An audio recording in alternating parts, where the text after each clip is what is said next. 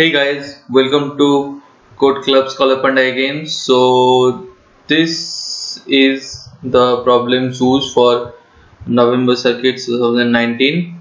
So this is a very easy question, so I won't show any code. So this is basically for my school students who are recently starting with competitive coding from school and anyways who is getting started with coding. So this solution will be for them only.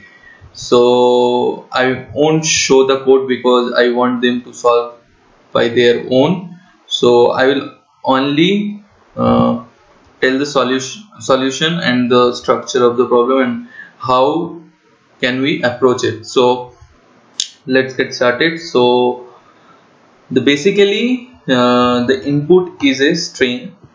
So there will be some string input and you have to tell output according to that input string. So the thing is they denote x and y by the number of z and o's respectively.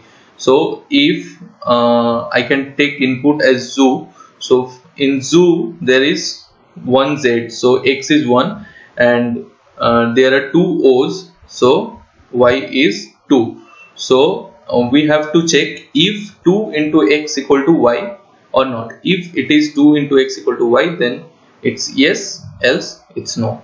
So I won't show the code for it, it's very easy. So you just have to run a loop and go through the string and count the number of z and number of o's in some variables called x and y, and then check if 2x equal to y is there, the condition is satisfying, then print yes, else no. So it's very easy, you can also do it. So I will leave this solution to solve it by your own.